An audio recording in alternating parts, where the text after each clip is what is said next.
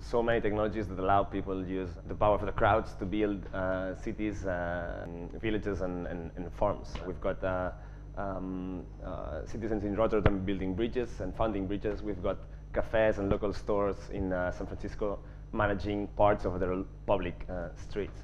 We've got so many initiatives really carried out by regular citizens.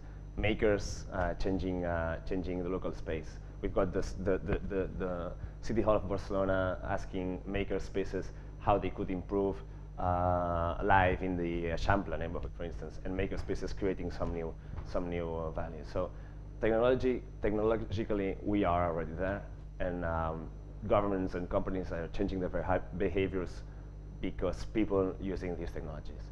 The questions here are maybe there are some limitations in terms of society, in terms of politics, in terms of even laws, and finally individually. Are we ready? Are we ready individually to be participating constantly in deciding how we want to live? I've got some doubts.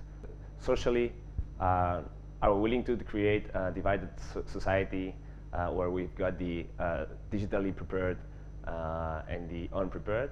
So the digitally prepared will be participating in deciding, and those who are not, they will just sitting and waiting. Politically, are politicians and governments willing to open up democratic processes? It's happening. It's slow. My guess is going to come to reality, but it's going to be very slow. And finally, legally. Technology always moves faster than laws. So we need to create free bureaucratic zones for innovation and new urban spaces to happen. Those are the three challenges, because technologically we are already there, to me.